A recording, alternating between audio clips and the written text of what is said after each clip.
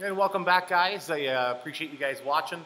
This is Gatlin here from Metra Electronics, and today we're going to be doing a live webinar on our AX SWC and our AX DIS-CH13.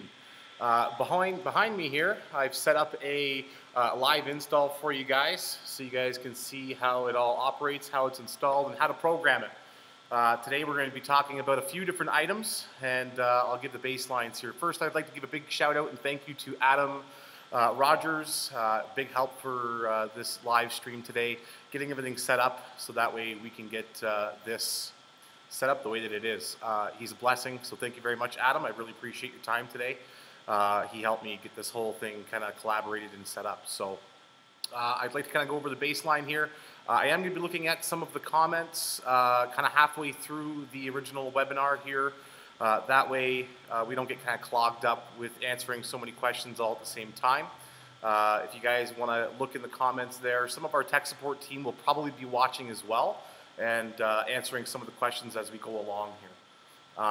So it looks like we have a pretty good concurrent viewers watching as we speak now. So I'll go ahead and start off by introducing the new packaging for our AX SWC, and that's behind me here on the car.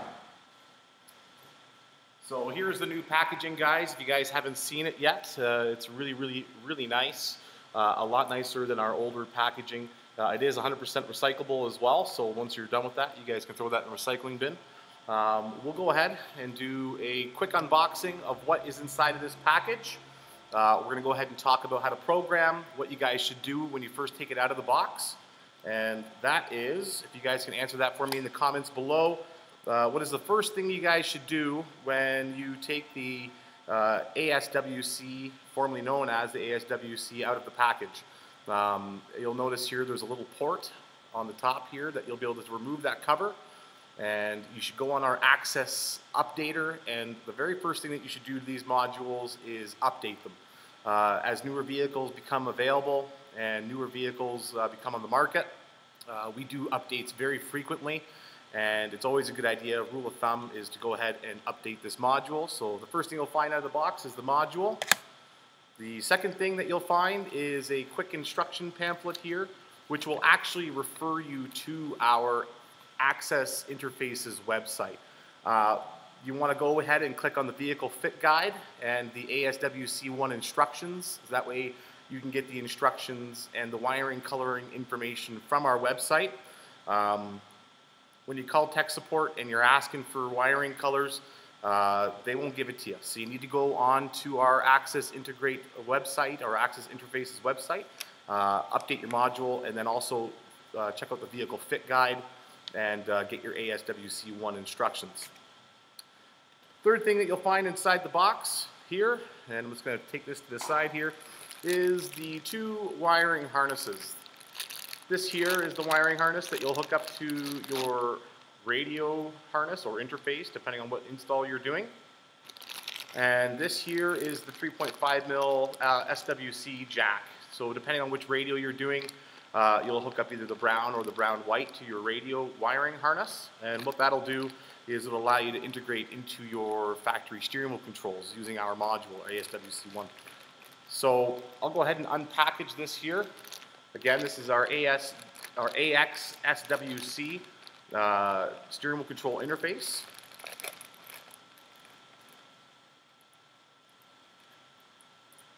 When you take the packaging out, you'll notice that there's a large array of different colored wires. And depending on the application that you're planning on using, a lot of these wires may be discarded. So again, go on our Axxess Integrate website or Axxess Interfaces website and update your module as well. Get your wiring coloring information for your vehicle. One quick little tip here that I wanted to show you. And I'm looking at my phone here, guys, at the same time so I can keep track of what I'm talking about.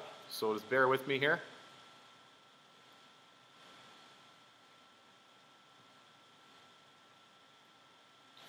All right, so when you're doing the connections on this harness, you want to make sure that you're doing some solid connections, some Western Union connections, soldering and heat shrinking, depending on what your install bay is doing. Some of you guys may use electrical tape, that's fine.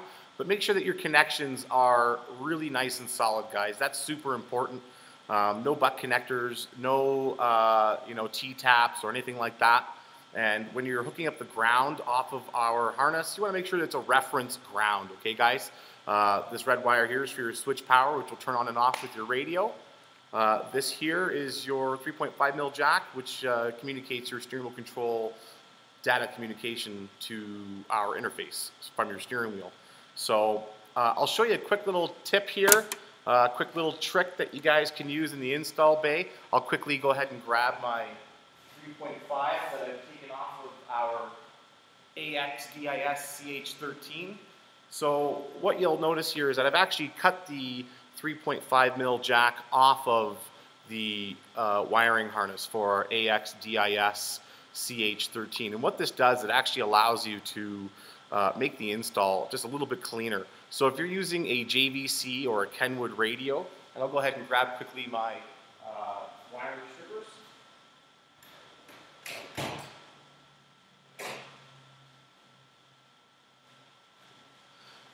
You'll see here that once you strip back that wire, you'll see a white and a red with a little bit of a trace here. This extra aluminum wire here allows you to actually, it allows the wire to have some tensile strength. So just disregard that. And if you're using a JVC or Kenwood radio, and in order to make the install just a little bit cleaner, you can actually just take the red wire, strip that back, and use that on the blue and yellow wire on your JVC or Kenwood radio. I'll show you guys that once we get into the car here. I'll go over some programming points. That way you guys can see how it's programmed live. Let's see here. All the tech documents and programming and changing of radio types is all found again on our vehicle fit guide and our ASWC wiring instructions on our website. The updater is super important. You can go on the Axxess Integrate or Axxess Interfaces website and download the Axxess updater and update your module from there. Part of what you want to do before you install your ASWC is you'd like to go ahead and actually test all of the controls in the vehicle on the steering wheel. And the reason why you want to do that is so you can confirm functionality first off before you go ahead and install an aftermarket radio. Go through all the functions, test everything, make sure everything's working the way that it should prior to installing anything into somebody's vehicle. That way you're not kind of either wasting your time, or you can confirm that yes, the steering wheel control buttons are volume up and down on the left-hand side and track left and right are on the right-hand side, or vice versa. It's important to just test the vehicle prior to the installation, guys, okay? We will talk about shortly here as well how to program the offshore branded radios. Metra doesn't really cater to the offshore unbranded radios. Typically we cater to brand name radios like Pioneer, Kenwood, Alpine, Clarion, and so forth. Brand name, recognizable brand name radios, Sony, so on. And the reason for that is just so that our protocols can be consistent with what you guys are installing in the bay. So that's super important to remember as well. Alrighty, guys. Something else to keep in mind as well, always read the instructions. I know that sometimes it's a little bit hard and you want to just get it in there and turn it on and have it work, but it's very imperative that you read the instructions because every vehicle programming procedures can be different. We've patented that auto detect feature on our ASWC, which should make your life a lot easier in the install bay. However, it's imperative that you read the instructions. So if there is a programming that you need to do, or you'd like to remap some of your steering wheel control buttons on your vehicle, that you look at the Axxess interfaces, website, and make sure that you guys have the instructions down pat before you start the installation. Okay, guys? How's the home life? yeah, I'm sure you guys have probably noticed here. I've got quite the haircut going on here. I've been told it looks pretty mature. I've also got my lucky Tim Hortons coffee, so I'll have a sip of that before we get into the car here, guys. All right, so I'm going to go ahead and actually bring you guys into the vehicle. I've installed behind me here a AX DIS CH13, which is our data vehicle interface, which is compatible with a variety of Chrysler products. Again, if you'd like to know which interface you need to use for your vehicle, go ahead and check our vehicle fit guide on our Axxess Integrate website, okay guys? We'll leave that link down below in the description for you as well. And quickly, before I get into this, I want to make sure that you guys go ahead and hit that thumbs up button, as well as subscribe. Subscribing and hitting that red bell notification button will let you guys know in the future when we do these videos, these live webinars, which we're planning on doing a whole lot more, guys. So if you, in the comments, can leave a comment about what type of products you'd like to see in the next live webinar, please go ahead and hit that and put that inside of the description box for me, if you could, please. So this is, again, our AXDIS CH13, fits Chrysler 2004 to 17. We have a variety of these harnesses as well, guys, but the key thing here is that it has a built-in steering wheel control interface. So what I wanted to show you in the vehicle that's behind me, and I want to give a big shout out to my friend SRT Magnum on Instagram, if you guys want to check that out. He actually let me use this vehicle for this install. So in the vehicle, I'm going to go ahead and show you guys how to program the module. And there's a couple of key things here. The first thing is that once you have everything wired up and you followed the instructions to a T, verbatim, you want to go ahead and make sure that you read thoroughly the programming procedure. Based on the vehicle, depending on the year, make, and model, it could be a little bit different. Sometimes it'll auto-detect, sometimes you need to reprogram buttons, and when you tested the vehicle before you installed it, you'll know which side the track up and down, volume up and down buttons will be on the steering wheel, so you'll know the right configuration if in fact you do need to actually reprogram the steering wheel control interface to this. So in the vehicle behind me, I've got this radio interface installed, and just a basic Kenwood radio.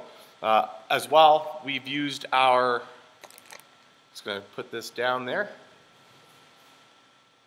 In this Chrysler vehicle, this is a 2009 Dodge Magnum SRT 8, and we used our Metra 996519B dash kit, and you guys will see the fit and finish. It's beautiful inside there. So let me take you guys inside the car and show you the install. Oh, wait, before I do that, let me show you which radio we installed. So this is the 2020 version of the Kenwood radio. It's a Kenwood KMM X503 Bluetooth USB iPod. It's a Mechless head unit. By Mechless, I mean it's a mechanical-less unit, so there is no CD player. We won't talk too much about the radio, but I just want to show you guys which radio we did, in fact, install. Something to keep in mind, a little bit important here, is that the newer JVC and Kenwood radios actually have a little bit of a different protocol when it comes to the steering wheel control interface. And you'll find that sometimes using the newer Kenwood radios, it may not auto-detect or it may not actually program properly because they've changed their protocol on their steering wheel control outputs or inputs from the radio. So you may need to reconfigure the ASWC to JVC on a Kenwood radio. Just a little tech tip there for you. All right, let's get inside the car here. I'll go ahead and get a light set up as well. Let some of the comments happen as well.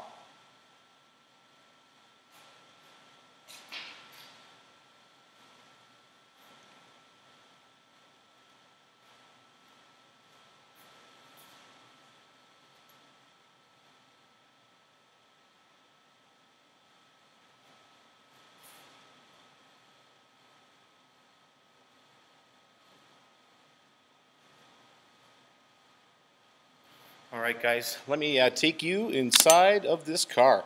I've already done all the hard work. I've pre-wired everything. I've heat shrunk and soldered all the connections as well. So that's really important. So when you guys are doing an ASWC install, or any install for that matter behind the dash, just make sure that you heat shrink, solder, do your due diligence, and really take care when you're doing the wiring.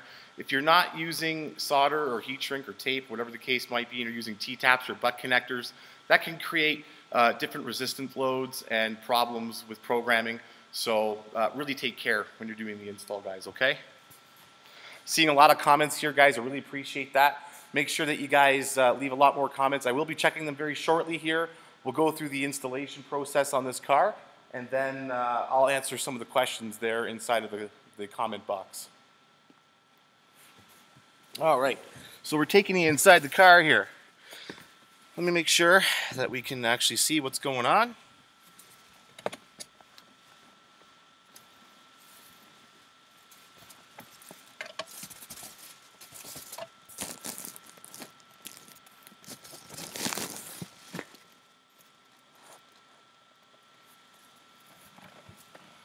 Hopefully we got a good view here.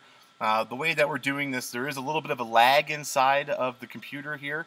So I'm actually watching as I do this here, just to make sure that we do in fact have the proper view inside the car. I've got the AX CH13 in my hand here. And I've also got the programming instructions here as well. So the first thing that we're going to want to do, and it says here, for the steps of the LED located inside the interface can be seen while it's active. The interface does not need to be opened to see the LED.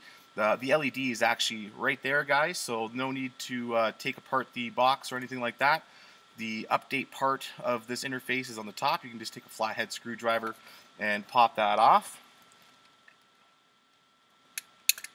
And I'll go ahead and do that here quickly for you guys so you can see the mini HDMI. I think it's a micro USB port there, so you can go on the Axxess Interfaces website and do the update.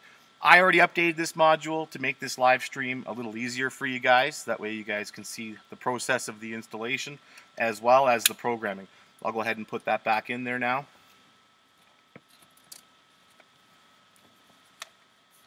Carrying on with the instructions and programming, we've already followed the previous steps here. Here's our application guide for this particular module. Again, 2004 to 2017, depending on what vehicle, year, make, and model that you have there. But again, if you guys want to find the vehicle, year, make, and model for your car and which module will work for you, you go ahead and on our Axxess Integrate website and use our vehicle fit guide, and it'll tell you all that information. So this vehicle is a 2009 Dodge Magnum. And it is the factory amplified system. However, it is not the Boston acoustic sound system. In order to find out which one of these things are amplified, typically in Dodges of this era, anywhere from 2004 to 2010, the factory amplifier is actually going to be found over here behind the light switch. You can pop off a couple of screws here below this panel right here, and you'll actually find a aluminum cased amplifier on this side. It's pretty difficult to find out whether one of these things is amplified or not otherwise, so you actually have to look behind the dash when you're doing vehicle fit confirmation at your store, or when you're going ahead and buying one of our modules online or from a retailer in your location. So again, just pop off this panel right here and you'll find the amplifier right behind the dash here, okay guys? So I followed the instructions. This page here, page number 3, is actually for a vehicle without a factory amplifier. And the connections on page number 4 are for vehicles with amplifiers. We've done our due diligence in the instruction manuals here, guys. We put a lot of attentions. Again, if you guys are not 100% sure which module to use, there's an attention here at the top. This interface will work with models that are either non-amplified, analog amplified, or digitally amplified. Please follow the instructions carefully for your model vehicle. Failure to do so may either result in no sound, low sound, and if you're unsure of your vehicle's factory amplifier, please contact your local dealership. You can either contact your local dealership, or you can go ahead and look behind the dash on something like this, or if you are unsure if your vehicle is amplified, do some Google researching, contact your retailer, and they'll let you know which module you'll have to buy. Okay, guys? So I've already followed all the instructions here. Our connections for our steering wheel control interface as well. And now we're on to the vehicle programming. The first thing we're going to want to do is we're going to want to start up the vehicle. We're going to want to connect the AX DIS CH13 harness to the vehicle's wiring harness in the vehicle. The LED will initially turn solid green. Turn off for a few seconds while auto detects the radio installed. LED will then flash red up to 18 times, indicating which radio is connected to the interface, and then turn off for a couple of seconds. Pay close attention to how many red flashes there are. This will help in troubleshooting if need be. Refer to the LED feedback section for more information.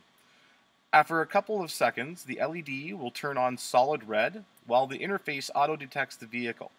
The radio will shut off at this point.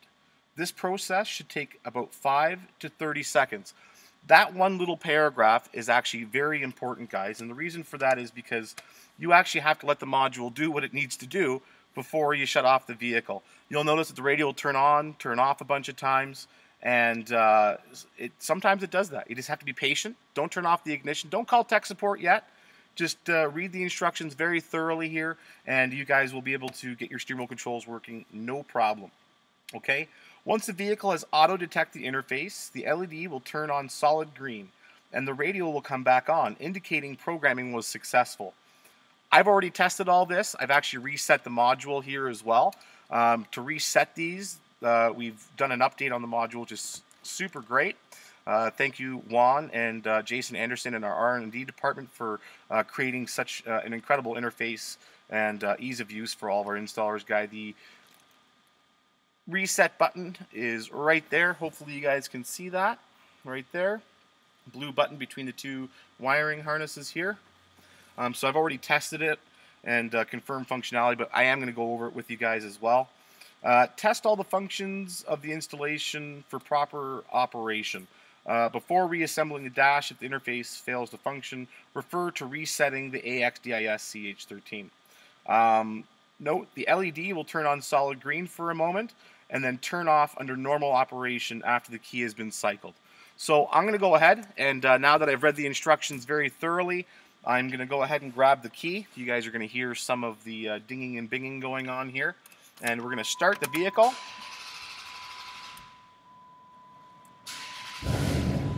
There we go. Alright, so I've started the vehicle. I've let all the warning lights and such turn off on the dash.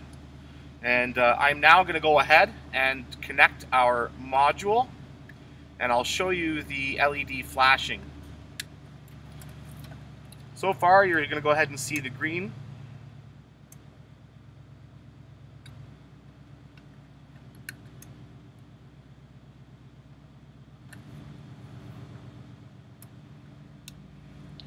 What I'm actually going to do is I'm actually going to reset this again. And the reason why I'm going to do that is just so that you guys can see the installation.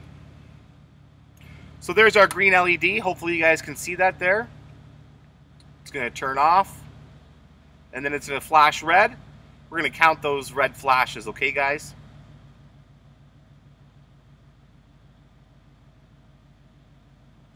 You'll notice as well, I'll take my arm out of the way here. It's going to go solid red.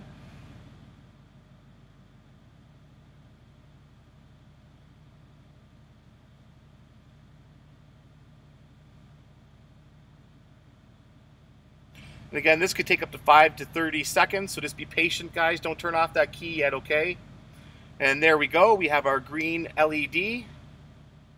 The radio will then turn back on. And this confirms that our installation was successful, guys. It's really important that we go ahead and read the instructions and be patient when we're installing this. Our tech support guys are some of the best in the absolute industry here, guys. And they are bombarded by phone calls from people who refuse to read the instructions. I can't reiterate that enough to you guys. You have to read the instructions. Hopefully you guys can see my face here. Please read the instructions. All right. So our radio now has turned back on, and we're going to go ahead and test functionality. So we're going to turn the radio on here. It's already on.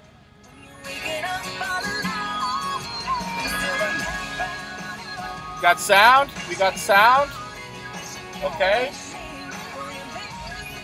And now we're going to go ahead and test for our steering wheel controls.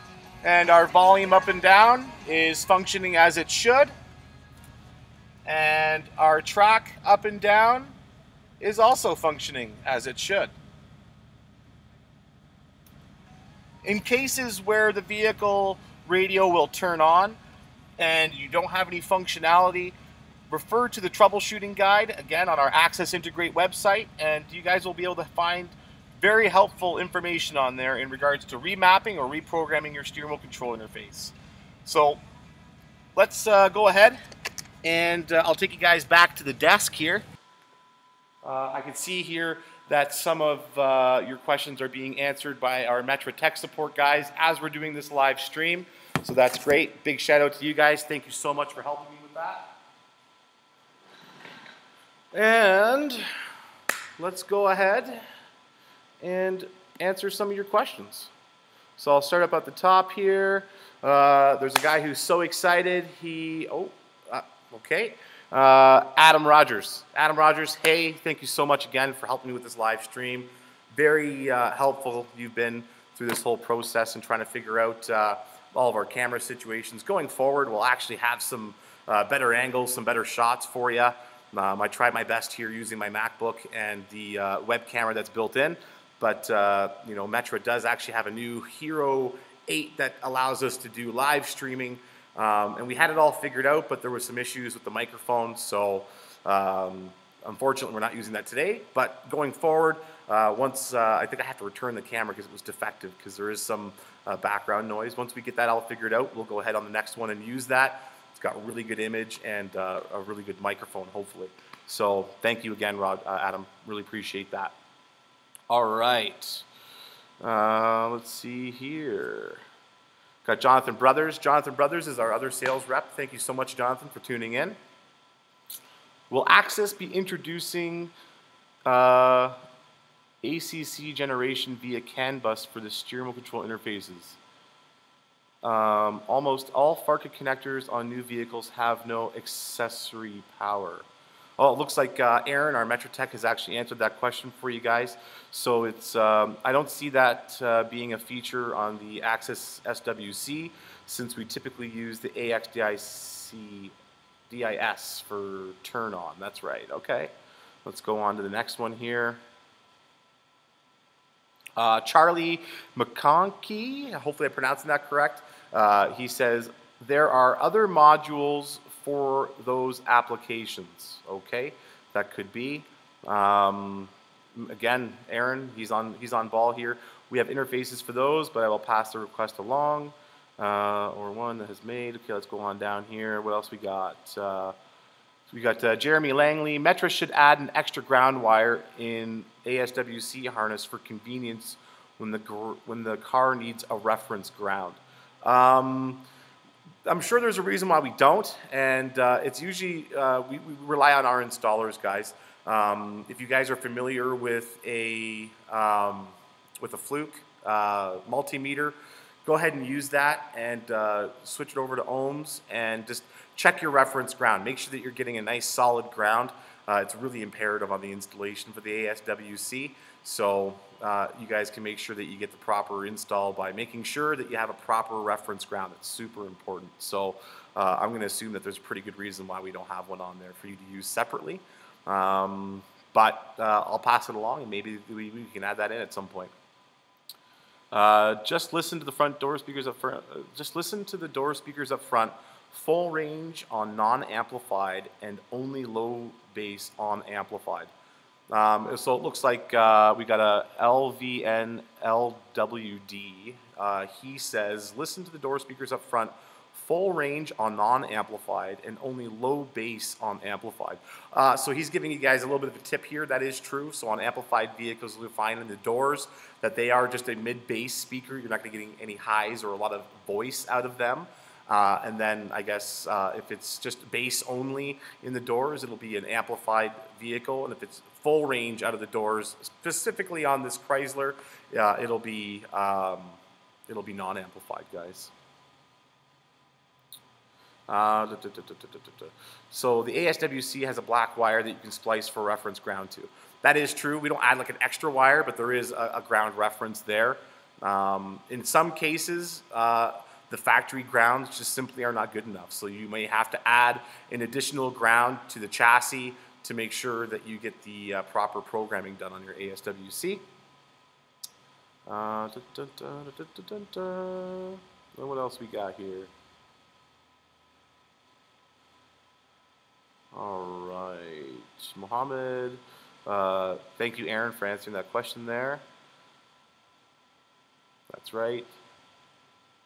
Yes, Jonathan Brothers, if you're in Texas, Oklahoma, or Arkansas, or have any questions, please contact him in that location at John B. at metra-autosound.com. I'm Gatlin from Metra Canada, and I can be reached at Gatlin S at metra-autosound.com.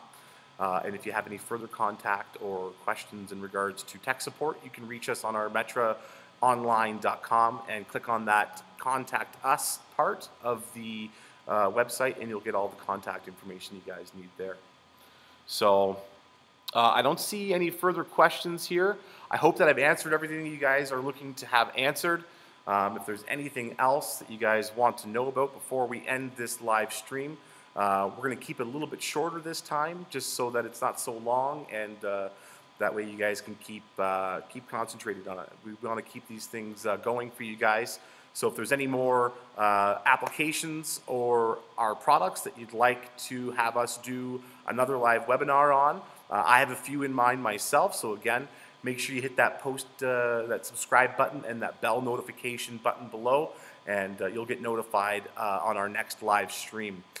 Morgan, our website designer, also posts these live webinars all over our Facebook pages and our Instagrams and all of our social media platforms, guys. So I'm just going to check down here, make sure there's any more questions.